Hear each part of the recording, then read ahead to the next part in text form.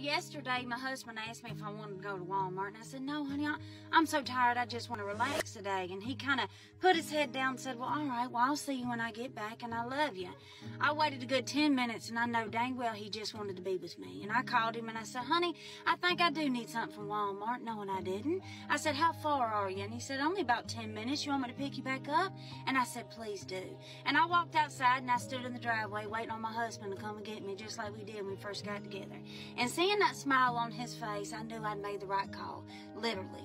See, with my husband, it's about quality time. And although I get exhausted from day to day, I know my husband needs that from me. And I don't ever want to miss an opportunity going to Walmart with him, even if it's just to Walmart, because one day I'm going to miss that, you know? It's about communication and listening about what the other person needs from you. And he needed me yesterday, and I had to give myself to him. That's marriage.